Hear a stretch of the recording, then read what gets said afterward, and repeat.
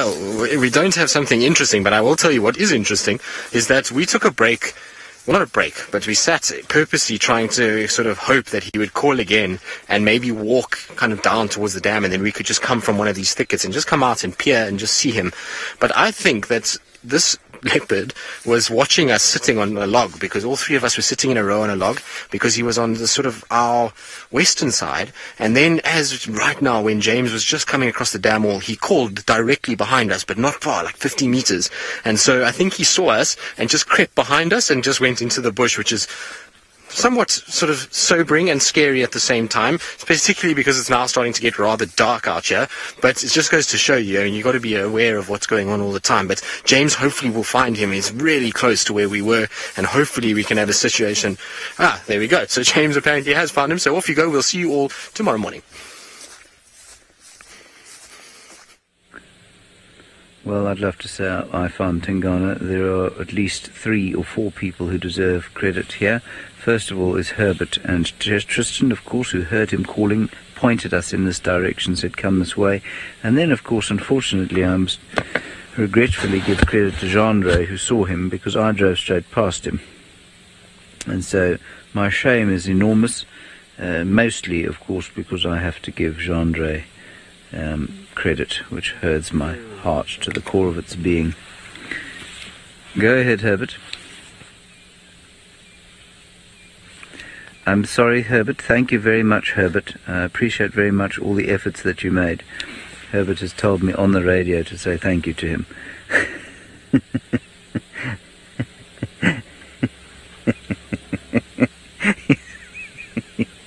He calls me on the radio. He says, come in. Go ahead. He says, say thank you. Louise, would you tell them on the radio, please, that I was publicly thanking them, that I was so overwhelmed by their brilliance.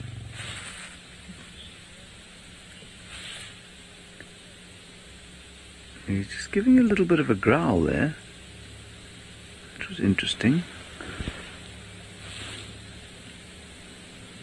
Look at his ear. I haven't seen that ear that sort of sideways before.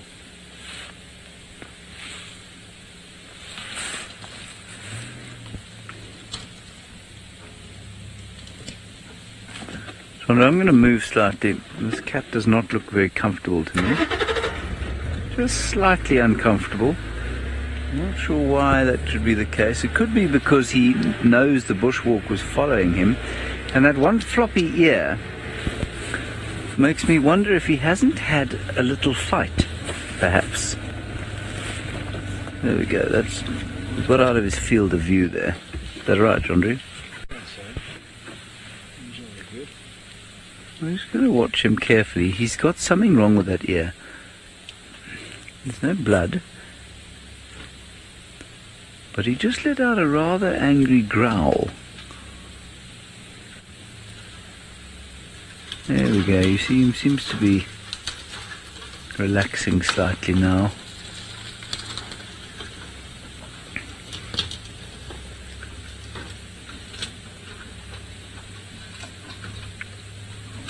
If he has had some kind of fight or some kind of contact with another leopard, it will have his, his blood will be up. So he will not be particularly pleased. And that means that anything that will irritate him or set, anything that sometimes might irritate him will set him off completely. He's calling now.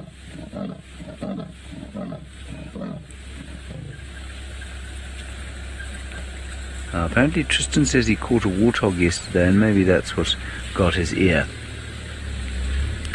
That's quite possible.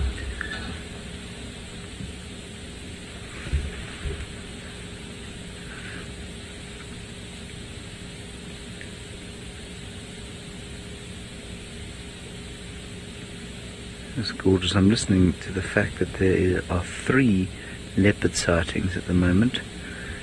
And it seems like Gutchava is on Torchwood.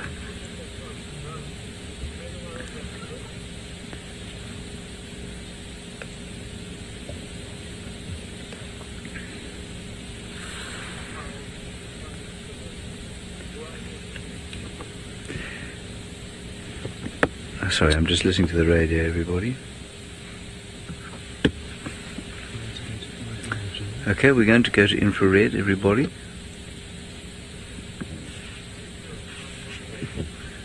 Rex, there's a little 2-track where there was a kill going east of the road. He's just on that.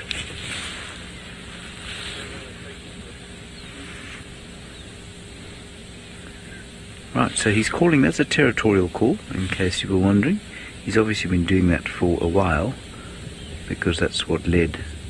Oh dear. Oh no. Oh, that's not nice to see.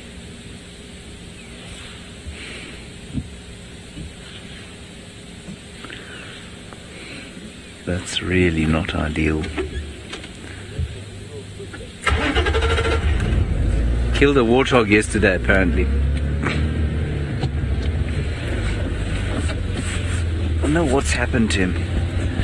It's not nice to see, because obviously he's not going to kill anything with it like that. I wonder if he killed a warthog yesterday. I think the fact that he's not with that warthog now tells me that something stole it from him. That's why his head's looking so lopsided. Yeah, and we had all those hyenas this morning. I wonder if that wasn't what injured him. Oh, this is really not nice to see.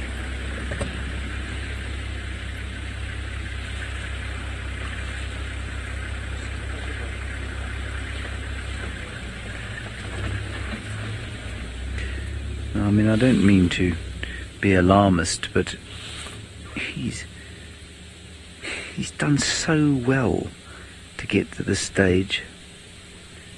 And I feel like if he was to meet his demise because of a fight with hyenas, it would just be a hugely unjust thing.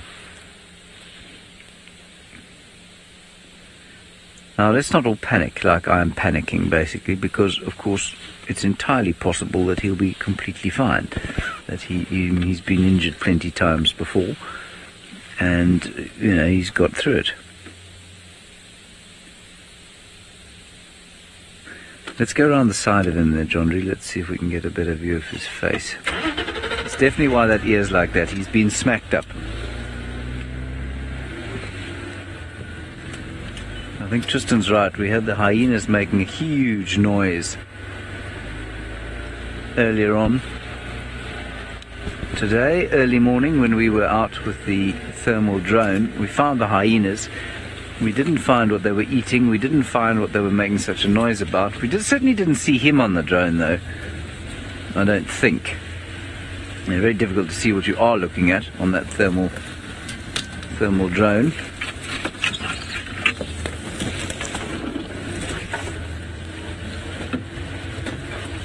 I don't like seeing that, I must say.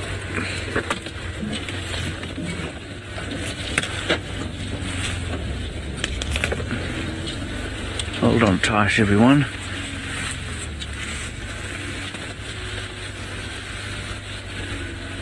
And of course, Tingana is not a fan of being seen on foot, so I wonder if he didn't see the bushwalk as well. Have you got that, Jandri? Is that alright? Yeah, good. What a relief. Andre says it's okay.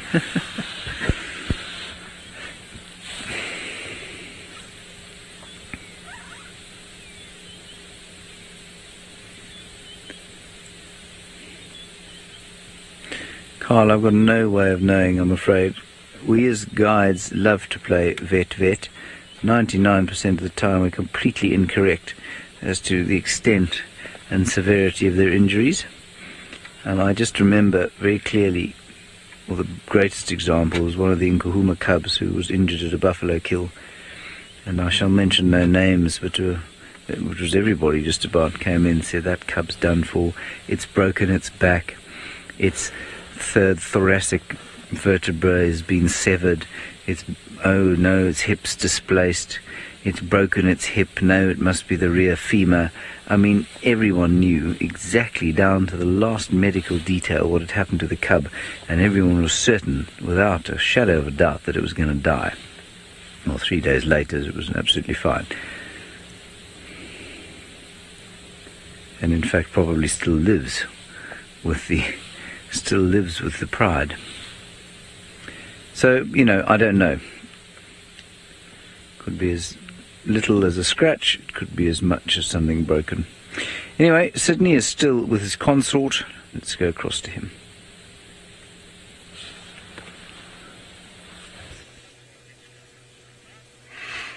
Yeah, I've got Thandi again now. It's just that Thandi decided not to finish up with her hunting activities. So she's now away from the impalas. She is by herself. I'm going to follow her now and see her next plan. So the initial plan, it was not executed. So you can see now she's trying to give out her scent marks. And she's trying to sniff the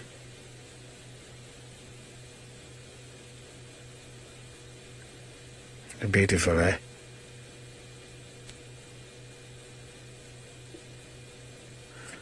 So she is right in her territory. She knows very well that the head of impalas we saw earlier belongs to this territory. So she will manage to get one of them, but not today.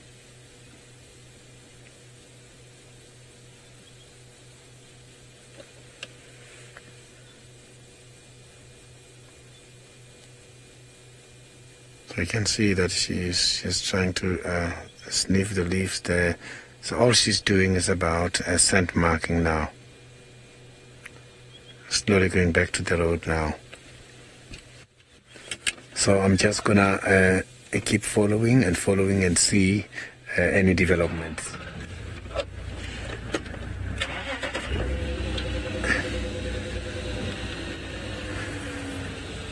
So now let's head back to James. He's got Tingana for us.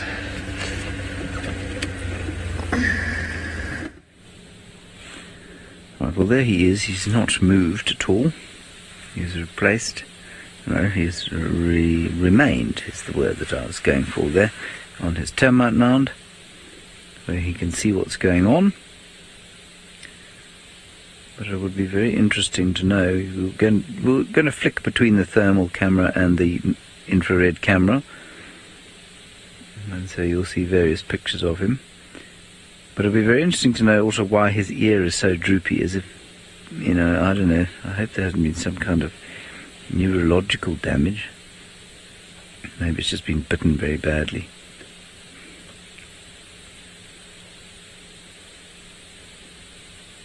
I really feel like that were this to cause his end, it would be insufficiently grand for a leopard of his stature.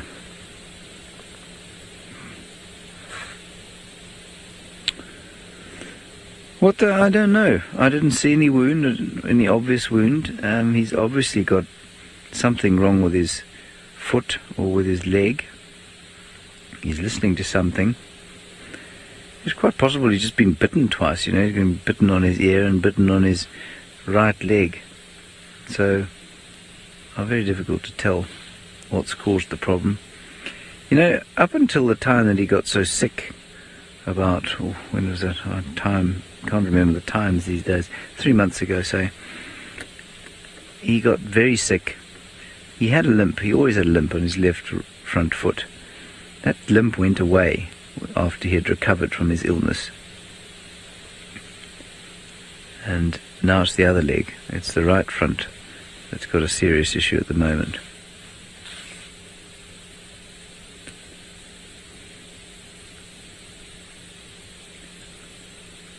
Now, it is very nice, of course, that we can swap between these two different pictures. It's quite fun. So this is the infrared light. There's no artificial light on him at all.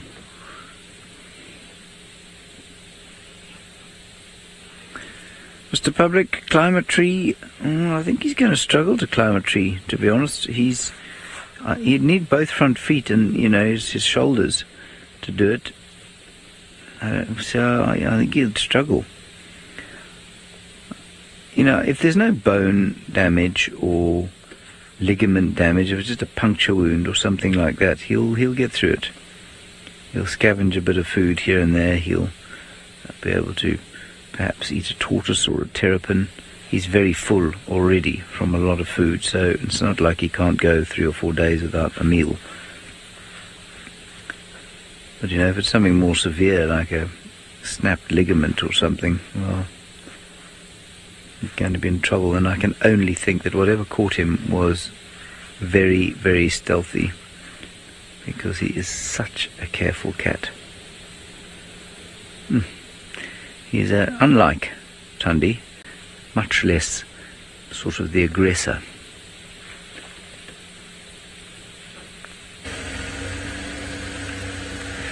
Thandi is now trying to investigate something, and she's decided to run away.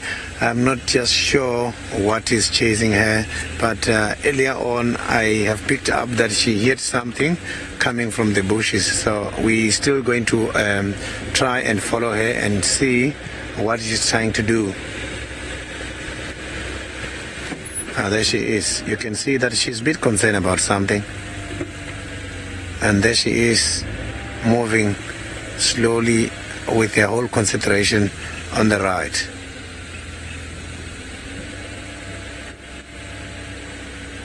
So maybe she has spotted something, so she's gonna show us what is entertaining her now.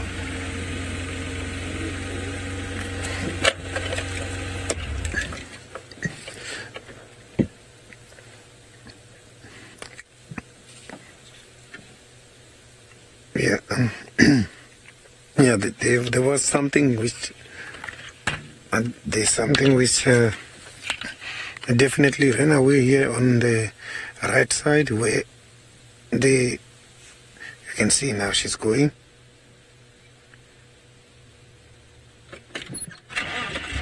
She is definitely after something. She's definitely after something.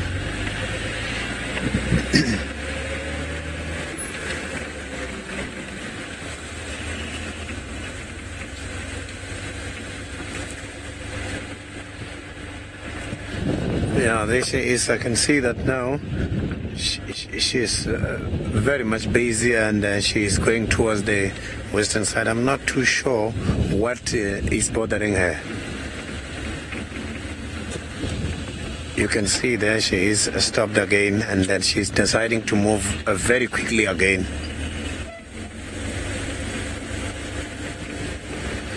Now she just now disappeared by the tall grass.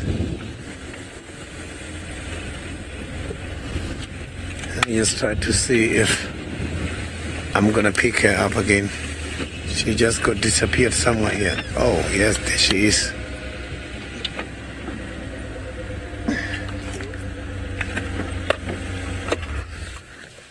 You can see she's very excited. Something is going on here, because earlier on, before her first run, there was some noise coming from the bushes, and then she ran, stopped and investigated. So now she's moving, stopping and listening. So her whole concentration is on the right side. I'm just not sure what she's trying to get hold of at the moment.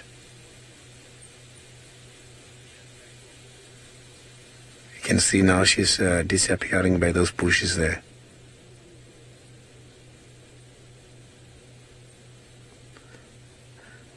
She is still highly concentrating to what is going on. So you can see that she's now going deep in the thick bushes where the noise was coming from.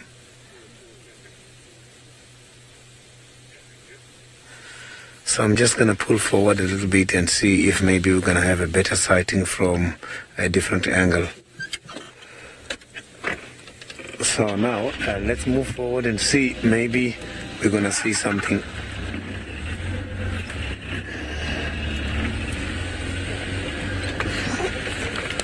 Let me just have my spotlight on now so that I can see Thandi's eyes shining. Oh, it's a little bit difficult. Maybe she's moving towards the other direction whereby the eyes are facing forward.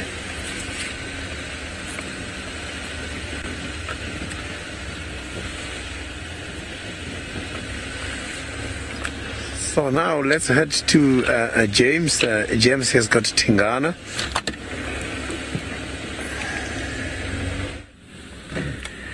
Well, he's doing exactly what he was last time you were with us. Except now he feels like he's on the stage. Chandra, have you ever been on the stage? Oh, didn't you love the feeling of the lights turning onto you? Marvellous feeling, yes. Yes. Anyway, Tingana hasn't moved at all. He hasn't stood up again. I'm going to go with yes, he will recover. He needs 3 or 4 days, and that we must give him that space, of course. I don't think he's going to go particularly far from here with that injury, so we might well be able to keep tabs on him. Well, Kathy, he's calling because he's basically advertising that he's still strong and this is his area and keeping people out. I guess it's almost like a double bluff, saying, this is my territory, don't come in here or you'll get swatted. Nobody knows whether he's telling the truth or he isn't telling the truth, and I think it's a very good strategy. What he doesn't want to do is go quiet and try and hide somewhere if he doesn't absolutely have to, because that's going to encourage incursions from the likes of Hukumori and other leopards.